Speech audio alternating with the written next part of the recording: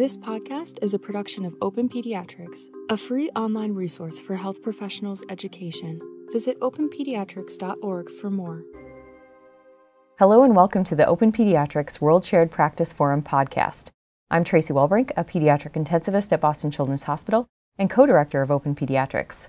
In honor of SIDS Awareness Month, I'm grateful to be joined today by Dr. Rick Goldstein, a palliative care pediatrician, associate professor of pediatrics at Harvard Medical School, and the director of Robert's program on Sudden Unexplained Death in Pediatrics. Dr. Goldstein has recently published a perspectives piece in the May 2022 edition of the New England Journal of Medicine entitled Only Halfway There with Sudden Infant Death Syndrome. Welcome, Dr. Goldstein. Very happy to be here. Well, I was wondering if we could start out a little bit with terminology. There are a lot of terms that are used for death that occurs suddenly in infants and children, mostly during sleep. And I was hoping that you could walk us through these terminologies and how they are related to each other. Yeah, so it's a surprisingly complicated question to answer. There was a time that there was no such thing as SIDS, and these deaths were called crib death or cot death or overlying deaths. And in the 60s, in 1967, in Seattle, there was an international congress. And the question for the Congress was, is there anything distinct about a little blip in mortality? They knew that there are different manners of reporting this phenomenon. They knew that this phenomenon was extraordinarily constant wherever you looked, throughout the developed world at least. But there was no real medical take on it. There were just scattered findings by pathologists. And the question of the Congress was, is there a distinct entity that we should start to look at, that medical science should start to consider? And so they spent a year looking at epidemiology, looking at prevailing theories, and they concluded that yes, there's this odd thing. Most people attribute these deaths to positioning or to overlying on the part of the parents, but in fact, when you look at the statistics, when you look at the epidemiology, it wasn't the most vulnerable babies that were afflicted. There's a relative sparing of infants between birth and 1 month, and then there's this really extraordinary rise in mortality that by about 6 months is 90% finished, and then there's a tail phenomenon.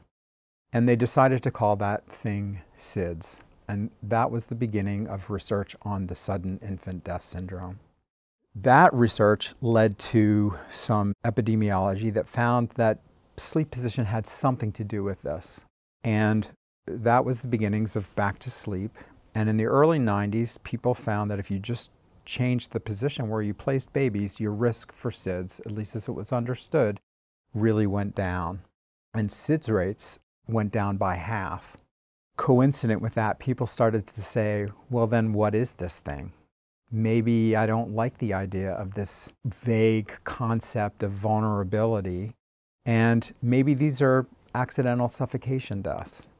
Or maybe I don't want to label this with a syndrome, and I'm just going to call them undetermined deaths.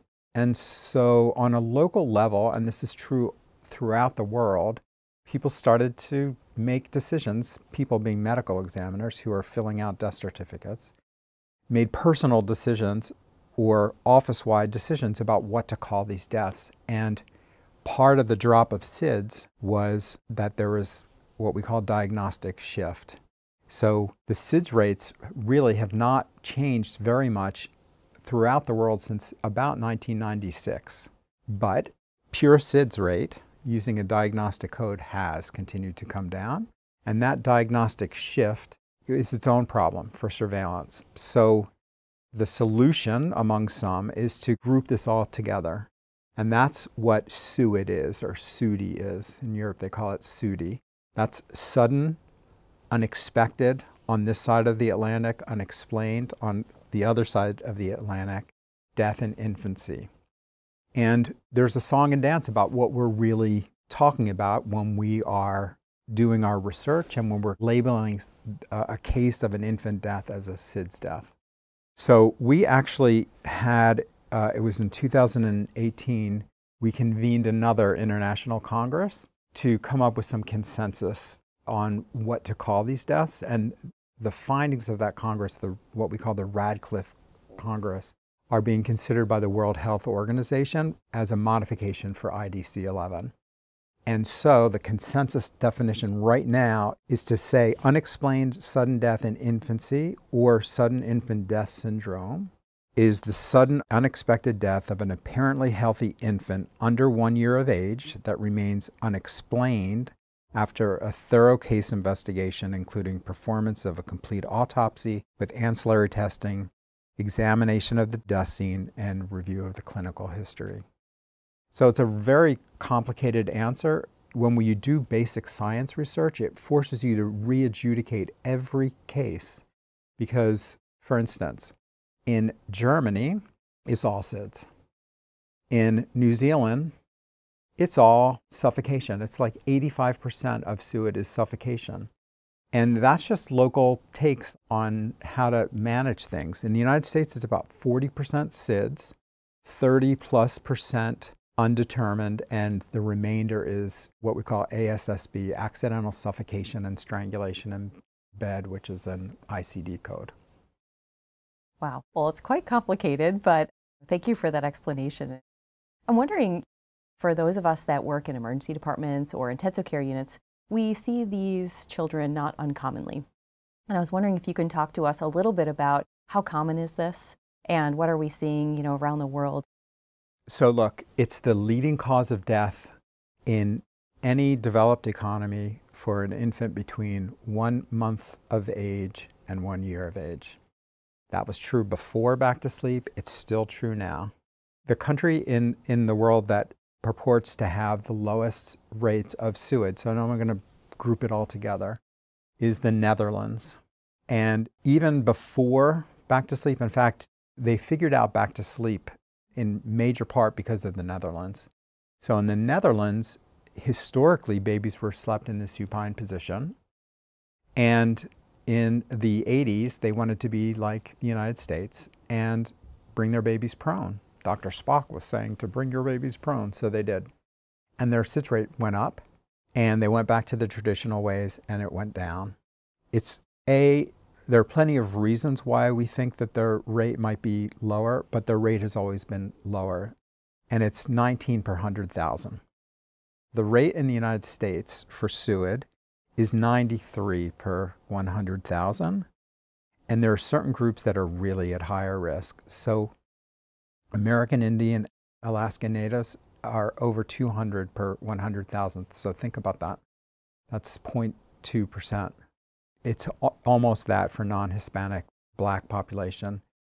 We know from slave records, because those were tracked investments, so we know from slave records that even during the times of slavery, that African American infants had a higher rate of SIDS than what was understood to be the established rate in the communities where they were found. But I also want to point out that, so remember, the Netherlands has a rate of 19 per 100,000. The Hispanic rate is 55 per 100,000. So all those sociodemographic poverty trackers seem to be a little bit more complicated than you might think at first go. And non-Hispanic Asian families have a rate of 22 per 100,000. So that competes with the best country reports in the world. It also points out something that's very interesting, I think, which is that when you look at Asian Pacific Islanders, many of them in their natural cultural settings co-sleep. And they have among the lowest reported rates in the world. So the prevalence factors point to other issues that implicate medicine and implicate biology beyond just simple external factors. So it sounds like it's probably a very complicated etiology for all of these patients as you lump them together. And I'm curious, you mentioned different populations, different ethnic groups. If you could walk us through, what are some of the proposed mechanisms? Are they genetic? Are they syndromic? What are risk factors or some of the proposed mechanisms for death in these infants? I want to answer another question first, because in some ways, in general pediatrics, I don't think among people that look at this problem in particular, but in general pediatrics, there's a little bit of a disagreement. And the disagreement is this: are these normal kids who either are in sleepy risk environments or get themselves into a hazardous sleep position and die? So are they normal kids? Or are these kids who have what we call intrinsic vulnerabilities? And our work looking for these mechanisms is to accept the fact that whatever the mechanisms involved, the rates for SIDS went down, although there are some details about how to make sense of how it went down, but that it went down with attention to external factors, but it's still the leading cause of death in the world. And almost always when you move beyond the epidemiology and you look at the level of an individual patient, you start to find things. And out of our group at Harvard, there have been 3 major contributions that I think are important mechanisms. Let me just qualify it. There is this phenomenon that when you discover a cause for SIDS, it's not SIDS anymore. So let me just tell you 2 examples of that. One is MCAD, medium chain acyl-CoA deficiency. That used to be SIDS. Now it's an early detected disease treated with diet and attention, and it's not SIDS. Or if they die from MCAD. That affected the SIDS rate. Long QT syndrome. These babies are detected in utero. The families at risk are detected earlier. There are treatments to avert death. If they do die, they die from long QT syndrome and not SIDS. So that's a little bit of it. Our interest is in further understanding the vulnerable infant.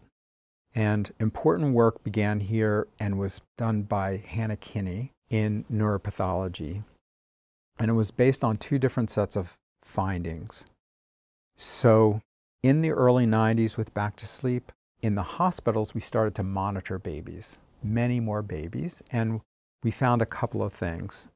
Number one is when those babies died, first of all, we learned what happens when babies die from suffocation.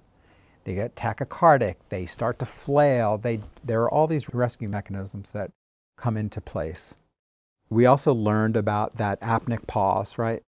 You have hypoxia, I'm talking to a critical care person, you have this apneic pause, and then you have autoresuscitation. The babies who died on monitors in the hospitals or at home didn't do that. They had what we call uncoupling of their autoresuscitation. And so what you found was that with a hypoxic challenge, there was an apneic pause, and then the rescue gasps that you start to see would occur.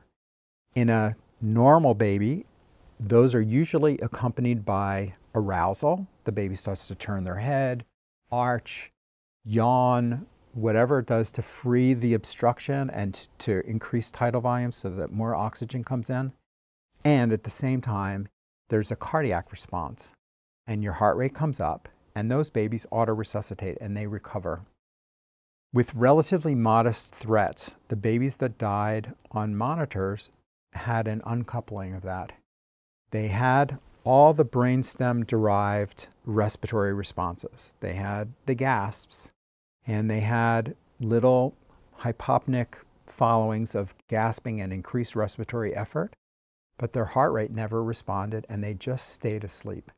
They died quietly, even though they were, if we're thinking about whether these are normal kids, even though they just suffocated. Well, there's something really kind of odd about that. And that became a question for Hannah, like, how can that be? So she was smart enough to think about the centers of the brainstem that really control autoresuscitation. And she measured every neurotransmitter that she could think of. And what she found was about 40% in her studies, and she went through 5 different data sets, independent data sets, those kids had a deficiency of serotonin precursors, serotonin receptors. There was some derangement of serotonin there. And that's the serotonin hypothesis for SIDS. And it's age dependent. The risk is age dependent. And you can create mouse models where you knock down the serotonin, either acutely with an injection or through breeding of a PET1 knockout mouse. You expose that mouse to hypoxia, and they do exactly what those babies did on the monitors who died. That's the tidiest, most elegantly studied aspect of SIDS. One of the issues that we have as a medical field is all that science, all that explanation occurred, and then that's the end.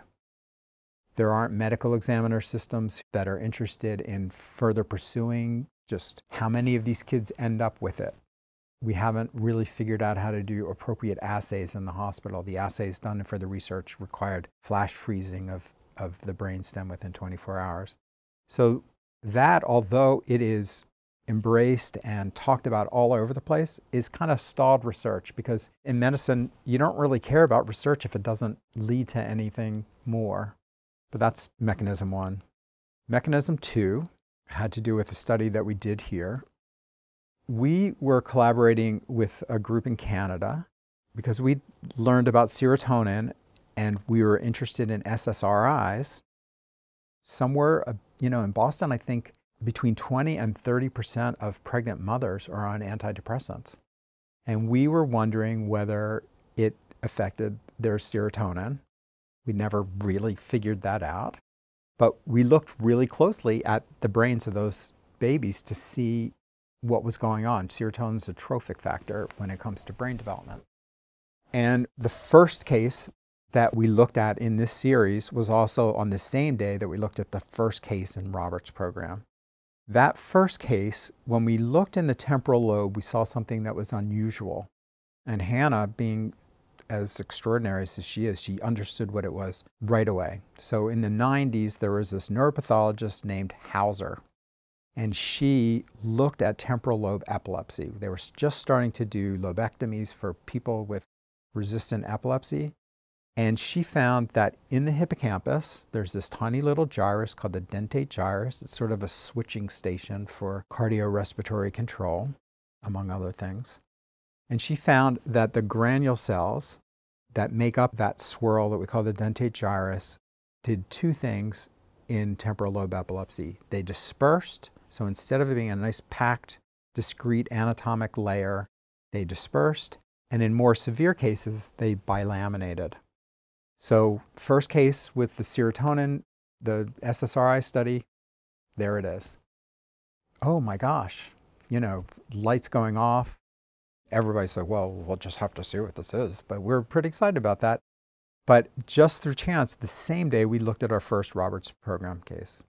And the mother of that infant was better than the books, better than the textbooks. This was a mother who not only did she not take SSRI, she didn't drink caffeine, she didn't drink alcohol, she didn't anything. She lived the clean, great life. Not that there's anything wrong with people that don't do that, but she had none of those exposure risk factors, and her baby had bilamination. And so the question is, for us, went from, is it serotonin that's doing this, to, is this a marker for SIDS? And so Hannah went to California. California is the only state in the country that has a law that says you can do ethically approved research on babies who go through medical examiner systems. All these babies have to be, you call the medical examiners. They have to get an autopsy there. You can do research on them without parental consent. We don't quite operate the same way, but they have a huge tissue library. And the fact that we could go to a medical examiner's office that covers a whole region made this more of a population-based look rather than just a convenient sample. And when she did that, and she went with this other neuropathologist whose name's Donna Armstrong, who is considered the dean of temporal lobe research in pediatrics. And they found that 40% of the babies that they looked at who had SIDS had bilamination or dispersion. They also found that even in this condition called SUDC, Sudden Unexplained Death in Childhood, not as good of a cohort, but similar percentages. So that's something that we called epilepsy in situ. And we don't entirely understand what the mechanism is. We think either there's an intrinsic vulnerability that causes a sort of failure of autoresuscitation when stressed, or it may be that it's a first-time seizure that's not recoverable. One other little chapter that also gets into the next mechanism that I'm going to talk about is So then we looked at the first 10 cases in Robert's program that we did our genetics for that had this bilamination. And 2 of them had a deleterious variant in a gene called SCN1A, sodium channel gene called SCN1A, which is implicated in living kids in Dravet syndrome, which also has an elevated risk of SUDEP, sudden unexplained death and epilepsy, and then a febrile seizure syndrome that is similarly associated with sudden death. So in just that tiny little bit of research, people weren't really thinking about genetic mechanisms, or didn't really have genetic mechanisms beyond long QT syndrome. And secondly, it really opened up attention to the brain. Third area is genetics. And our approach in Robert's program is not simply genetics. To our mind, the importance of any work we do with genetics has to lead to a better way of identifying who these kids are and whether they're important subsets. Because let's face it, this is a miserable phenotype. A baby dies during sleep with or without certain risk factors in their environment. That's like one of the worst phenotypes we have in medicine, even if it is a major cause of mortality. So the first thing that we've done is we've really tried to understand phenotype. And phenotype has to do with neuropathology, it has to do with general pathology, it has to do with family histories. We're finding very complicated family histories that once we identify the variant in the baby, we now can explain. So we modeled this on something that the Undiagnosed Disease Network does, a sort of precision medicine view. We do a chart biopsy, we do medical history, we look really strongly into the family history, redo certain aspects of the autopsy, and we create phenotypes, and we have phenotypic buckets. And then we compare that to genetics. And our genetics have different tiers of analysis. But one thing that we've done it's now been 12 years, is we've settled on, it's almost 300 genes now that we think any baby who dies from SIDS should be checked for. So that's the first thing we do. We do a genetic evaluation of the trio because we're interested in de novo mutations. And de novo mutations, that's like a juice factor. It brings up the likelihood if it's a gene that does something important that's evolutionarily conserved and it's associated with diseases and it's de novo, all of a sudden we have higher risk. And then we look at the world library of known diseases, known Mendelian diseases, where we can evaluate these variants. And that work we published about a year ago, in the last year, in Genetics and Medicine. And if I could interrupt you for just one second. Yeah. You mentioned trios, and I wonder for our listeners if you could just explain what you mean by that as you're thinking about genetics. Yes.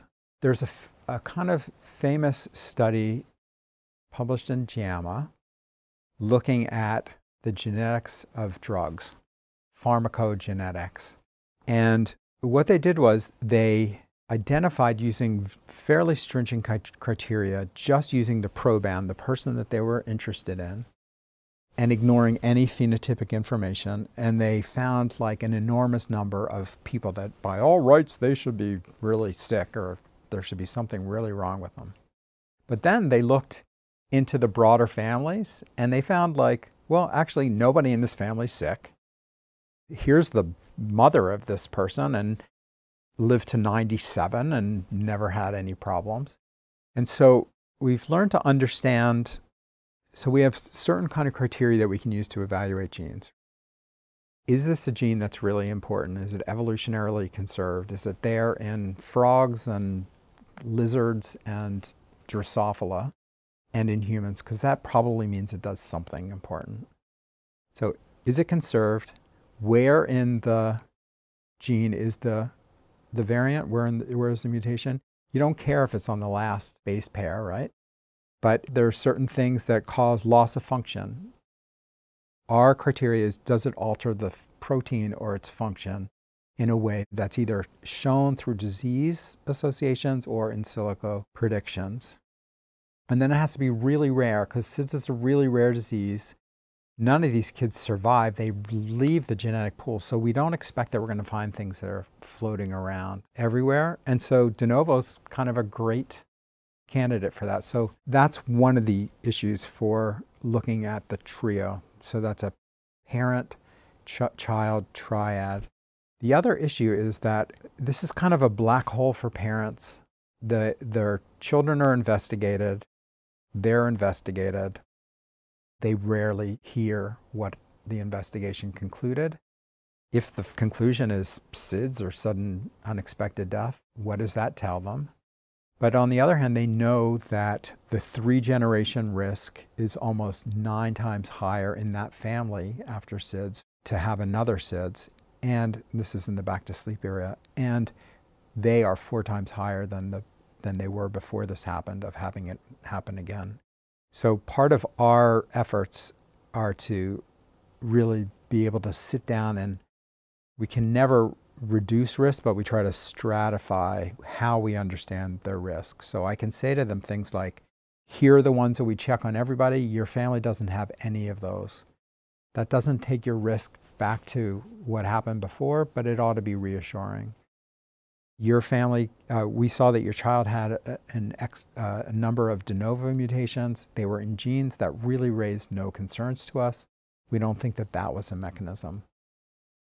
Your aunt had epilepsy and drowned. Here's what we think of that variant. Your child had it. We don't think it had a role, or we do think it had a role. And you can see that already we're talking about something very different than a normal baby who just happened to get into a sleep accident. So that's why the trio is so important. We were interested in 2 levels of analysis. One is, on a population level, is there something different about these kids? We've talked about this idea of vulnerability. And we asked that question in 2 ways. And the first way was, do they have more de novo mutations than our reference populations? Our reference population for this was an autism genetics study, the controls from that. So unaffected kids. And as we measured the risk in our population for deleterious de novo mutations compared to those controls, it was more than twice as high. Now, our study was really on just a few hundred kids, so I don't know that the twice issue is the important one, but what was important was that the p-value was to 10 to the negative 7th. So the idea that these are different by chance is pretty small. And then we similarly looked at our go-to genes, and we found that in comparison to controls, and these controls were children's hospital controls that, we just sort of accumulate these controls when kids come into the hospital. And again, we found for the genes, for deleterious variants on our gene list, the risk was twice as high, and the p-value to that went to the negative 14th. So clearly there's something different about these kids. There's a pretty sturdy argument to be made about genetic differences. And then when we got down to the case level, to the individual, 11% of the time, we could associate the cause of death with a known variant in a gene, either previously reported in a disease that's plausibly related to death, or without much finagling, you would expand the known phenotype to include that. And those fell into 3 basic categories. So one were the cardiac genes being cardiac arrhythmia genes and cardiomyopathy genes. The second are what we call neurologic genes. These are either brain malformation genes or epilepsy-associated genes. And then the third group are syndromic, or we call them systemic syndromic conditions. And these are syndromes where there might be sporadic reports of early death, there might be brain malformations, there might be funny metabolic derangements that are associated with it, where we felt pretty strongly about that. Just because it's such a different way of thinking about this, we used as stringent criteria as we could, and those were the 11%. And within the paper, you can see the case histories. Number one, you see things that are not necessarily picked up on during standard procedures of autopsy, but you also can find family history information that just confirms things.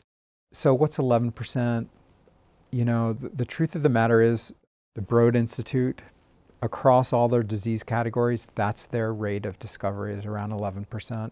If you look at the undiagnosed disease network, so these are living patients, can be called back, can be reevaluated, they can do physiologic testing. They're making a diagnosis about 27% of the time. So obviously we would like to get our foot in the door, but I think it's a pretty credible move in the right direction. So now I'm going to tell you another story. I'm going to tell you about aging research. So there's this one theory that aging and death from getting old and the conditions that are associated with getting old have to do with a lifelong accumulation of mutations, of variants. And that's work that's been done in aging. It's also been done here at Children's with Chris Walsh's group, who looked at accumulation of mutations and onset of Alzheimer's disease. But there's something really odd when you look at those curves, because you see that when babies are born, they don't have zero. They actually have quite a few, and it takes about 5 years for them to reach the nadir, and then aging begins, that accumulation begins. So what's going on here?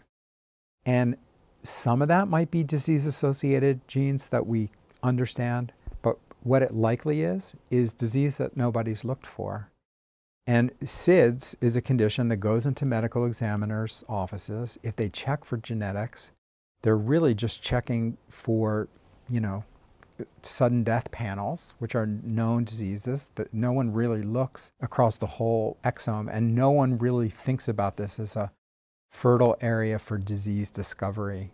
And that's really the direction that we're going. So for instance, we have a bunch of genes where, boy, every way that you'd think about what this gene's purpose is and how this protein works and where this variant is in the gene just says this is a bad player, but there's no disease association.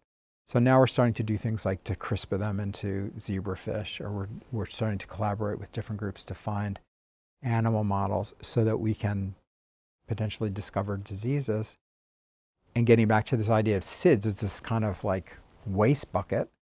Well, actually, it's not a waste bucket. It's just a lot of things that we have. It's just really a lot of work to do. I don't know that that's, I'm not saying that suffocation never plays a role. It certainly does play a role. But I think that there's a sizable part of this that's just undiagnosed diseases and undiscovered diseases.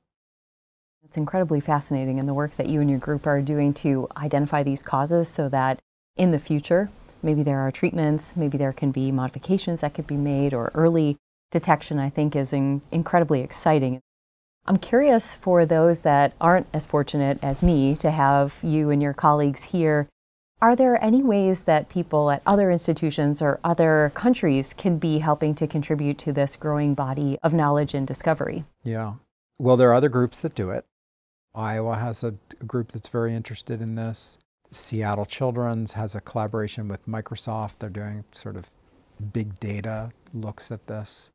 NYU has a really credible group that's made important contributions. There's a group in Australia that does stuff.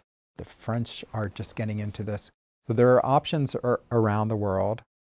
We originally started this as just a Massachusetts program, and we stopped.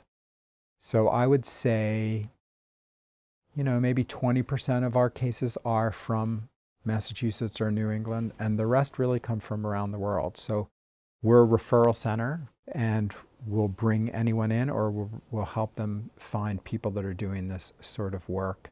We're kind of on the frontiers, I think people have different approaches. I really believe in our approach, and I don't take credit for it. I think I work with incredibly talented and smart people who actually can call themselves geneticists or epileptologists than geneticists. So what I like about our group is that we come together around a horrendous problem, and everybody has their say, and it's really led to what I think is a really good way of thinking about the case. So to answer your question, we're open to anyone, And I'm also happy to talk to any clinician or any family who just wants to know about local resources. Wonderful. Thank you. That sounds like an incredible resource for people. Yeah.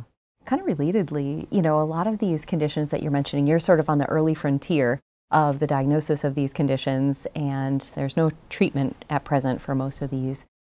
How do you approach that with the family, when you're sitting down and talking about what you found, and how do you begin to explain that, and especially when there's not options to modify that for future babies or, other family members, other families outside? It's a thing. I mean, just to put yourself in the position of the parent, what are they wishing for? Do they want me to find something? If I do, sometimes we can do something about it. Honestly, sometimes we can. We don't really talk about it because we don't really know how to contextualize how much of an expectation that should be, but sometimes we do. But sometimes we don't find anything, and that's good, but that's not good because we haven't made the uncertainty and the pain of living with all this worry. People have studied parenting after their babies die from SIDS. It's some work that we do. We do prolonged grief disorder related work as well because we think it's a very complicated experience that informs a lot of pediatric mortality to understand what parents do with this. To me, one of the most powerful studies came out of Australia, a nurse named Jane Warland, and she described something called paradoxical parenting in these parents. And by paradoxical, she meant that these parents hover, and they do. If they have another kid, can you imagine putting your baby to sleep or allowing yourself to go to sleep? So they hover, they're super physically connected, and yet the grief experience affects their attachment in ways that you can measure. And their style of attachment is a little bit more cautious. Not that these kids are pushed aside at all, but when you take a fine view at all the different elements that go into parenting behavior and attachment, you see that it's altered. It's a little bit more cautious, and it's a little bit bracing for something bad to happen. And that's something that I kind of have to talk to these parents about. Your question, however, was about disclosure in these kinds of circumstances. I feel like there are three parts to this, right? So let's talk about the cases where we really don't find anything. That's most of the time. I can have a conversation about what the risk is going forward, because once you introduce the idea of genetics into the cause of death, incompletely understood genetics into the cause of death, there's this phenomenon where parents wonder if they're just a bad combination. Think about that. That it's a bad combination. Like if the two of us have another child, bad things are going to happen. And that's something that I've learned that I have to deal with. And so part of a return of negative or no conclusive findings is to help them think about elevated risk, which I can't get them back to their background, but I can remove the risk. I can say that we've checked for every disease that we could possibly check for, and we didn't find anything. Sometimes there's a follow-up question when they talk about bad combinations. I can answer particular concerns about everything that's going on in their side of the family or something that happened during the pregnancy. That's, I think, helpful so long as I don't delude myself into thinking I'm the cure for their pain, because knowledge is not going to cure their pain. And even if we have a full explanation, it's, the people that have been hit by lightning, there's no argument for them being worried. You can't reassure people when these very rare events occur to them. And so I just kind of name it and we talk about it. There's certain things that we can identify and we can see its traces in the family tree. And usually that does come with a referral, often to a cardiologist who might do stress testing on a parent, or we might make a referral to the child. We have a cardiac genetics group here that focuses on sudden death. And I think what they get is a different kind of assessment of the living risk, and I think that that's helpful. But the hardest part, I still don't know if we have it right. And the hardest part is, yeah, we found something. yeah, we're pretty sure that it's a bad thing. There's nothing that we can really do about it. And what I offer parents for that is, but let's make sure that we do everything that we can do that just is sensible. I just have one final question for you. I wonder, given your many years of experience as a palliative care pediatrician and speaking with these families, I wonder if you have any tips or insights or practical advice that you could offer for those of us that are talking with these families when they first come in through the emergency department or ICU, anything that you found that can be really helpful in those situations, or anything that maybe we should think about avoiding as we discuss and talk with the families. Yeah. I mean, it's such an important moment for just humanity. And they're crushed. They are just crushed. They're blaming themselves so much. It's important to be frank. I think it's important to think about what they're going through. Their homes are investigated. Sometimes people are making a decision while the parents are at the bedside waiting to hear what the CT shows. Someone is making a decision about whether their other children need to be removed from the homes. They are running through their heads, the parents are running through their minds, all the different things that maybe they should have said something about, maybe they should have known. I think going into a room with that kind of an awareness, not a feeling that you're going to solve things or you're going to make them feel like, you have it under control. This is not a situation to have anything under control. I think just kind of being with them would be really powerful. One, I think, really unfortunate thing that people do all the time is if they hear that the baby was prone or was found prone, they'll be like, oh, well, of course. And number one, I don't know that our understanding of this problem even supports that view. But number two, just think of what you're doing to somebody at that sort of a moment. So I think that kind of circumspection's really important. By the way, I should point out, so there's this great study where they looked at babies found prone, babies found supine, and they measured their serotonin. And same numbers of kids had deficient serotonin in the prone group as in the supine group. There's just a lot that's not fully understood, but there's a lot of connections that we really haven't drawn yet. I think it's a moment for compassion. I can tell you that the longer term grief and the experience of learning to carry your child forward when you feel accused and suspected is very complicated. And there's plenty of time for those things to be sorted out. So I would just encourage people to do your best to approach the situation with humanity. Thank you. I think that's really incredible. As you think about these families and all of the competing things that are going through in their mind and what they're dealing with, as you said, being as human as possible and treating these families as if it was you, I think is so essential. And so I thank you for highlighting that. Yeah. I want to just add one thing, because there is an increased risk in poor families. And, when a baby dies, that's the child of a 16-year-old who doesn't have a dresser, but has like plastic bags filled with food, with clothes in their grandmother's, and the baby dies on their bed. It's such a complicated assumption to make that somehow is that mother's fault. And that's sometimes is the case, right? There's an easier family to be compassionate with and a less easy family to be compassionate with. And sometimes it has to do with how similar they are to us, but sometimes it has to do with just what we associate with poverty, with what we associate with race. And I think in this kind of a really cruel event, we have to be even more mindful than usual about those sorts of assumptions and attitudes when we go into the room. Yeah, I mean, we're all humans. Grief is grief.